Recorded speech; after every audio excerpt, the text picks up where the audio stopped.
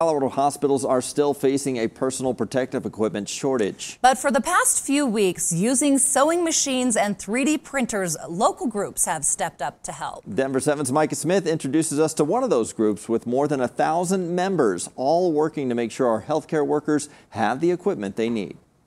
3D printers can create almost anything you want, but right now in Colorado, they're being used for a major need. Fortunately, I had all of the tech I needed to be able to jump in and start contributing. CU Denver Assistant Professor Howard Cook planned to use his 3D printer for stop-motion animation models, but instead he's printing headband components for face shields alongside others with 3D printers. We started off early on with, 20, 30 people, and now this network has grown to probably close to 2,000. The network is called Make4Covid.